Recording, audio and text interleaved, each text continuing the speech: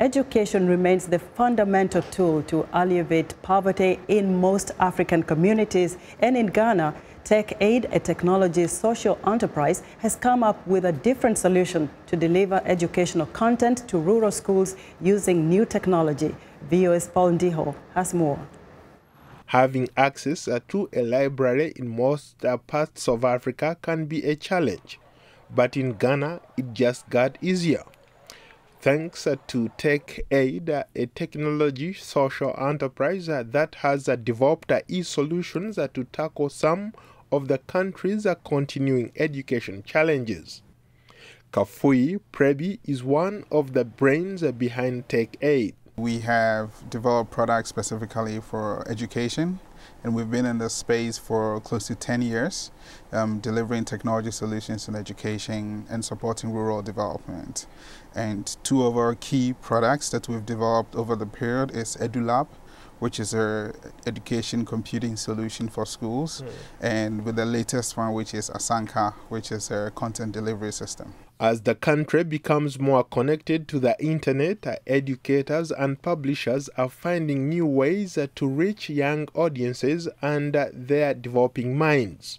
Many students have never experienced the world through reading because they don't have access to a library.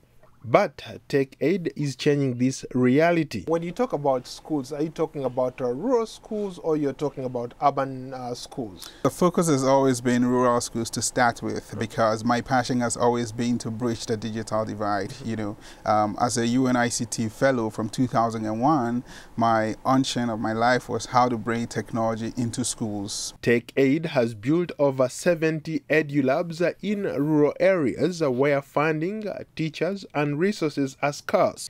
The technology is not free to schools, but Tech-Aide has partnered with IBM Corporate Service Corps, Ghana's Ministry of Education, and several banks to provide funding. Lately, we've started to create a tripartite kind of relationship in Ghana between Tech-Aide, the schools, and the banks, where the banks provide access to funds for the schools to be able to access the technologies that are required to improve teaching and learning in schools. Kafui Prebi says that through their programs, students can access approved educational content, including audio, video, and interactive games, and with IBM's pro bono consulting program, they have been able to take this initiative to the next level. Gina Tesla, IBM's Director for Corporate Citizenship and Corporate Affairs, says Ghana has long been a launchpad for innovative collaboration, making it logical for IBM to partner with Tech-Aide in Ghana. What we want to do is to help provide the highest skills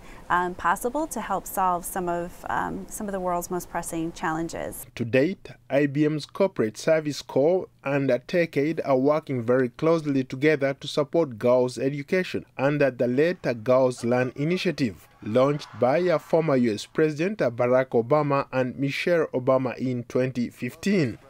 The whole premise is to help support greater access to education for adolescent girls.